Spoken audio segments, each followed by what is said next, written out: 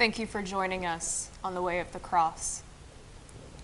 The 9th station, Jesus falls a 3rd time. I am the man who has seen affliction under the rod of his wrath. He has driven and brought me into darkness without any light. He has besieged me and enveloped me with bitterness and tribulation. He has made me dwell in darkness like the dead of long ago. Though I call and cry for help, he shuts out my prayer. He has made my teeth grind on gravel and made me cower in ashes. Remember, O Lord, my affliction and bitterness, the wormwood and the gall.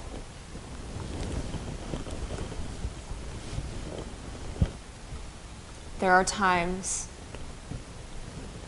when we cry out our prayers and we feel as though we are crying them out into the darkness, but there is no one there who hears us.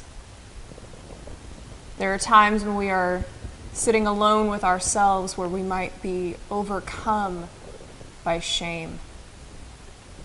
Sometimes when we fall, it doesn't feel as though we've made a mistake. Sometimes it feels as though we are the mistake. Shame has a way of telling us that.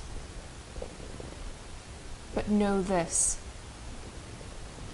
when you pray from that deep place, when you pray from that place of depression, the places inside you that are darkest, know that you pray to a Lord who himself has been in those dark places.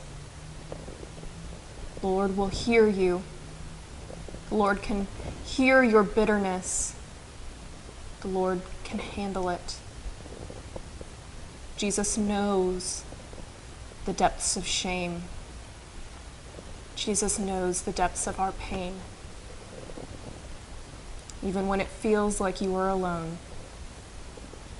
you pray to a Lord who is sitting there quietly, waiting for you. Let us pray. O God, by the passion of your blessed Son, you made an instrument of shameful death to be for us the means of life. Grant us so to glory in the cross of Christ, that we may gladly suffer shame and loss for the sake of your Son, our Savior, Jesus Christ. Amen.